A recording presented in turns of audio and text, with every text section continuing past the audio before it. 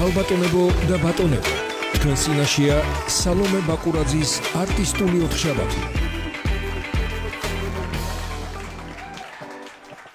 გადაცემის გენერალური სპონსორია კლინიკა სტატუსი.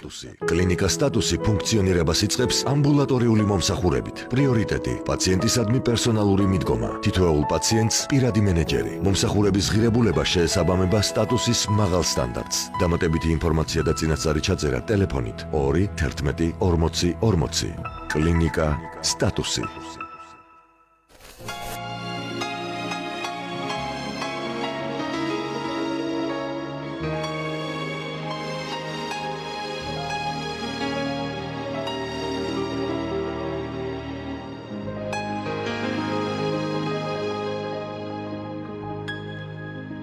შემოდგომის ხვაფილებს დიდებასთან მივიდა ერთი შორი ოცნება მახსოვს ძველ მოდივიდა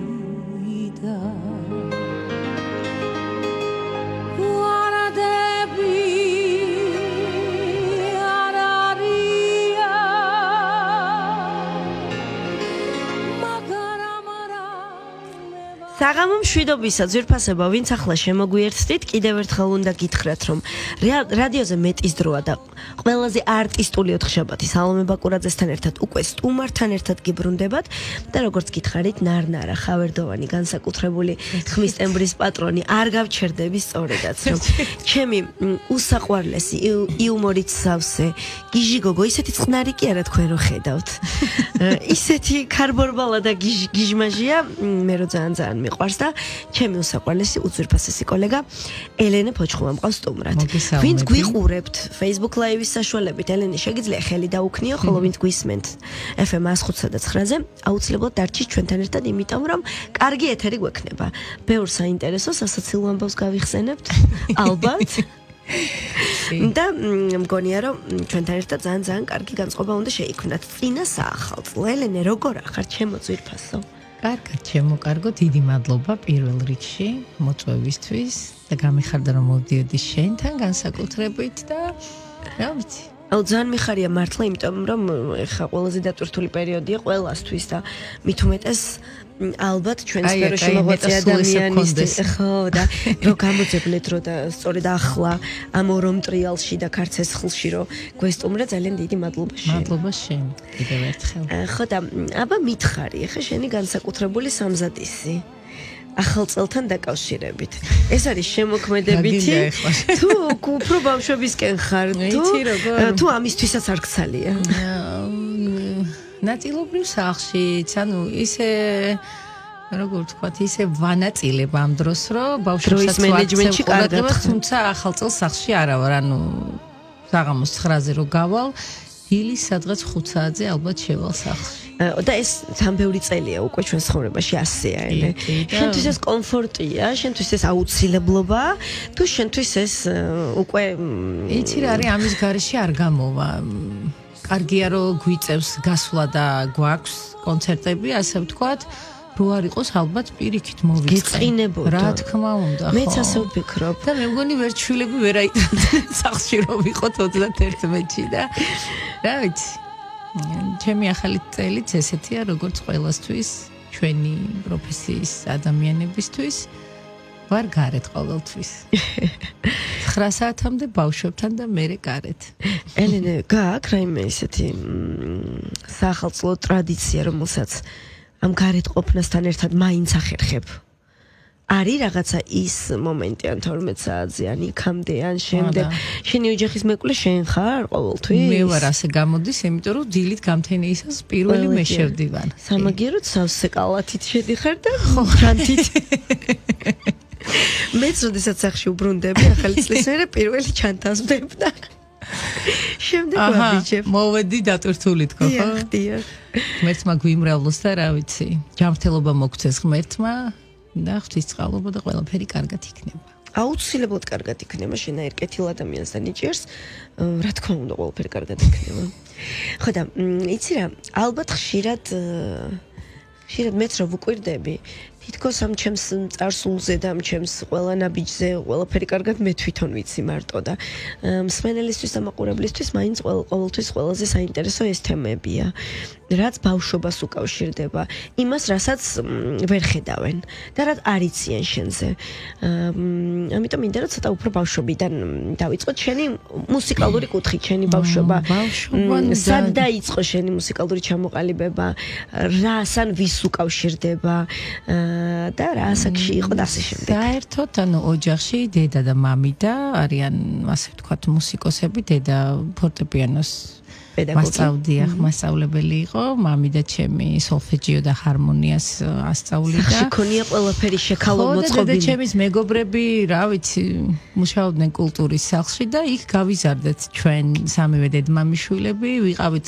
ძალიან ხშირად სკოლიდან მივდიოდით იქ დედასთან, მამიდასთან და ну საღამომდე თითქმის იქ ვიყავით სულ და გინდა მონაწილეობა საახალწლო ზეიმები რო იყო მე დავდიოდით ასე ვთქვათ მაშინ არა მე დავდიოდი ანსამბლი გინცი იყო ესეთი ზუგდიდში დღესაც არსებობს დღეს უბრალოდ სხვა სახელი აქვს რიბირაბო ესე ქვია სადაც დავდიოდი მე ანუ ვოკალზე საბავშვო სტუდია იყო და იქიდან დავდიოდით ძალიან ბევრ საერთოდ ესეთ ფესტივალები იყო აქ გაზაფხულის ზარები თბილისში ჩამოვდიოდით ბორჯომში ჩავდიოდით ურეკში ბათუმში ესეთი საბავშვო ფესტივალები სადაც ტარდებოდა ბორჯომი ყველას გაჩერება იყო ხო აუცილებლად თითქმის არ მახსენდება მომღერალი ვინც ბორჯომის ფესტივალს არ ძალიან კარგი ბავშვობა მქონდა და ნუ რა ძალიან ესეთი მხიარული და კარგი ბავშვობა იქიდან დაიწყო ჩემი ну თავიდან ვითომ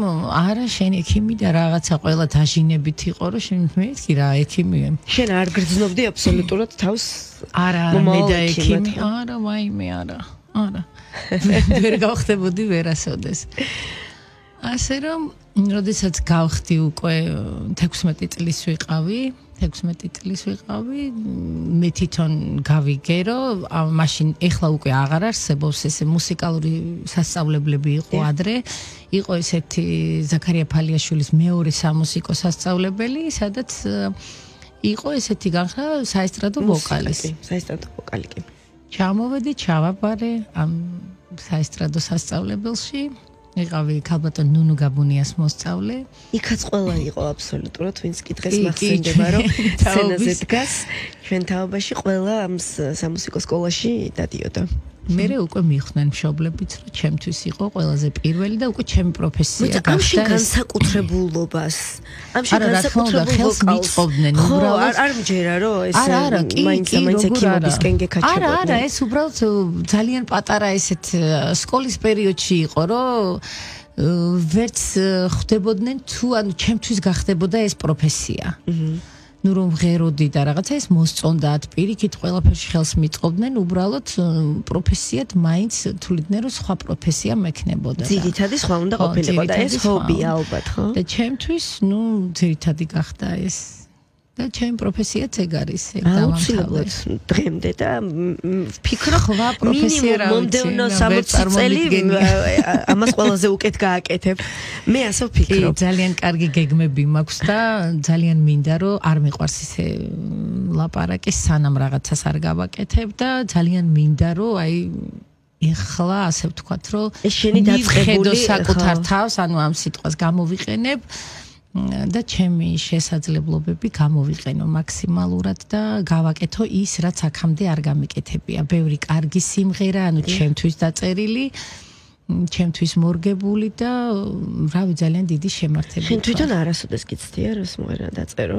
მე მაქვს ჩემი დაწერილი სიმღერები, ოღონდ ეს იყო ძალიან ადრე, აი სტუდენტობის პერიოდში, ჩანაწერებიც მაქვს ამისი, სამი სიმღერა. თუ შეიძლება ვიცი და არ ვიცი რა შენია. მე მგონი იცი რა პერიოდია, ძალიან ადრე რო 16 რაუნდი იყო, თუ გახსოვს, აი იმ პერიოდებში ვღეროდი ამ ჩემს სიმღერებს. ესე იგი მე მომისმენია, ან გეცოდინება, მონასმენი გექნება, უბრალოდ ეს იყო ძალიან დიდი წლების წინ, სადღაც 17 წლის წინანდელ ამბავს უყვები ახლა. შეიძლება გააკელენე, თან როდის დაგიწყია და ამ კუთხით მე მგონი უნდა განავითარო შენი თავი, მე ასე ვფიქრობ და სულ რაღაცას მე განვავითარებ. ხოდა უნდა განავითარო მე იძულებულს გახდი რომ ეს მიმდინარეობა განავითარო. ხათაშორის მქონდა ამისი ნიჭიც და ნახოთ რაღაცებს ვაპირებ. თან კარგი მიხარია. თუ რაიმე კონკრეტული გაქვს უკვე შემოქმედებიდან ჩვენ უდიდესი სიამოვნებით რა თქმა უნდა. არა, ეხლა ამწუთას არა, მაგრამ აუცილებლად ანუ გაგაგებინებთ ჩვენთვის ინფორმაციას ახალს რომელიც მექნება და დავაპრემიეროთ თქვენთან პირიქით. დიდი მადლობელი ვიქნები. ელენე, მითხარი, ხა შენი შვილების ამ კუთხით როგორ არიან? ფიქრობ რომ მათაც აქვთ ნიჭი. ანუ ნიჭის რა არ მინდოდა ეს სიტყვა გამომეყენებინა. არა. ნიჭი აუცილებლად ექნებათ, მაგრამ თვლი რომ ეს არის ის რაც გოგო არა.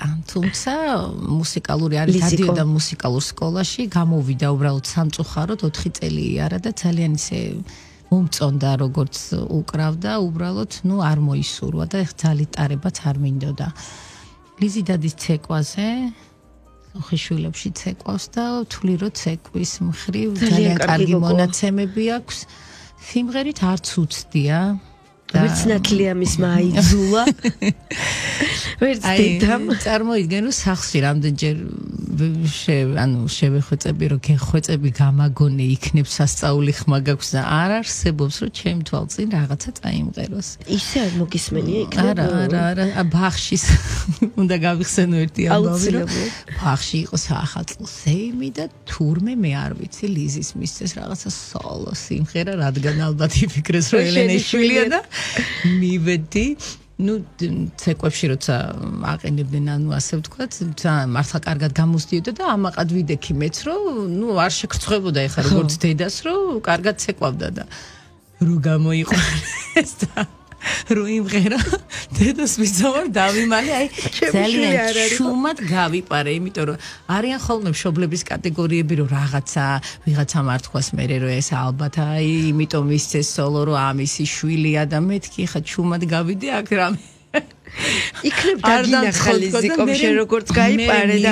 ამიტომ არ მღერის ახლა რომ ძალიან გთხოვთ მეთქი რომ შემდეგში აი აცეკვეთ თავდაყირა და აყენეთ ოღონდ არ ამღეროთ მეთქი და რას ამბობთო თქვენი არა მე ვთხარი ჩემი შვილი მეც მაქსმენდა არა მე ვთხარი მე ძალიან შემთხვა დღეს და იმის მერე არ განმეორებულა სიმღერის აი ახლა რო თხოვ ლიზიკოს რომ ხმა გადაგონოს იქნებ სწორედ მაშინდელი ამბავია რომ არ უნდა აი გაბრიელი პატარა მგონია რომ ისეთ რაღაცეებს არტისტულია ხო ეს უფრო სხვანაირია და რაღაცას რომ ღერი რომ ვეტყვი რომ აბა დედი გაიმეორე ისე სწორად და ძალიან კარგი ბგერებით მღერის და ვთვლი რომ გაბრიელს ექნება მონაცემები ეს რამხელა სიამოვნება ალბათ და მინდა რომ კონდეს და ნახოთ მომავალში ჯერ პატარა ეხა 5 წლის არის და ესეც არ მაჩვენებს ბოლომდე იქნებ სხვასთან რომ მივიყვანო სხვასთან გაიხსნეს ასე მგონია მე ყოველთვის მაინც ის არის მეც ესე ვიყავი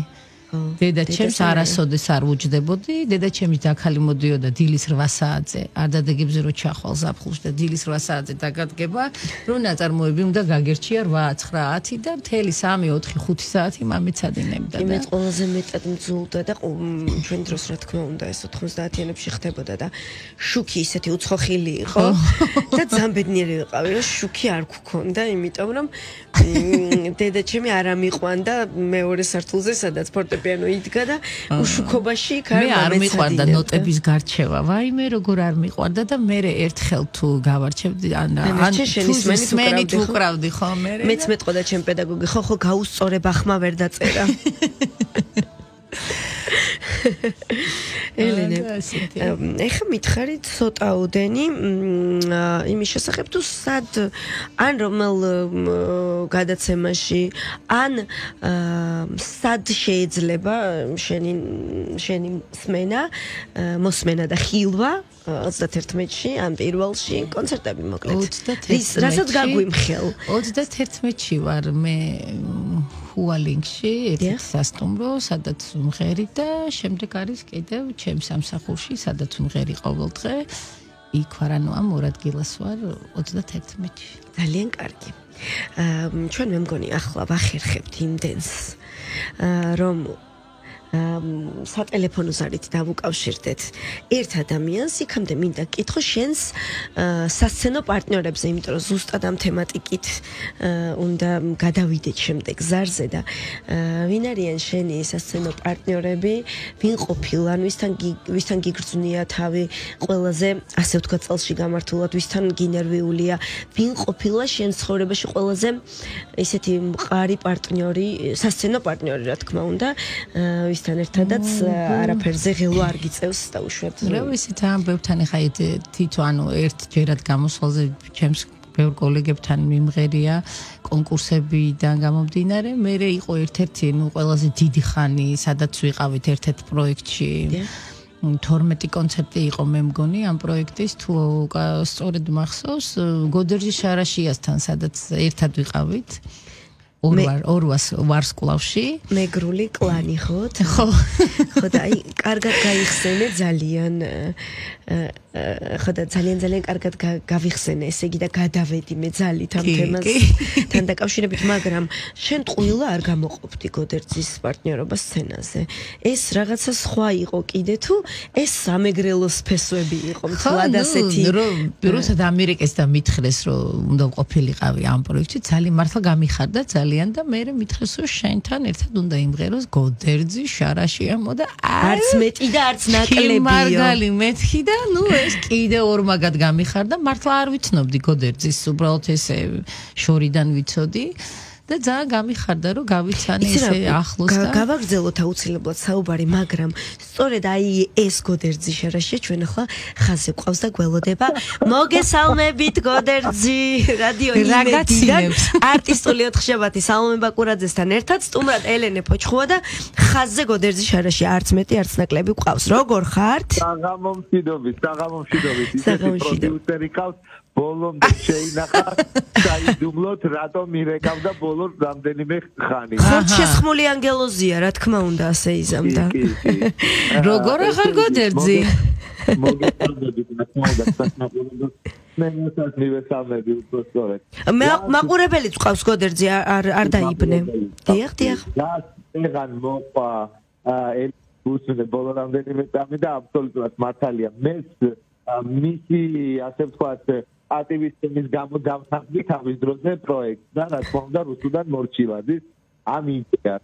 თორე ვერასოდეს ვერ გავბედავდი, იმიტომ რომ მე რომ მინახავს წინასვლების და წინა ეპიზოდები ადამიანებში როგორ რა ვიცი სირთულია ეს ყველაფერი, მეგონა იქ როგორ თანხმდებოდნენ და ერთენიებდეს არაფერს არ შემეჭდა მერე და მადლობის მეტი რამეც მისცა ბოლოს, იმიტომ რომ პროექტი ისე დამთავრდა. თავარია ხო ისიამოვნე გოდერძი, იმიტომ რომ სიმღერაში მთავარი ნამდვილად ესაა. ძალიან კარგად ართმევდა თავს რეპეტიციებზეც.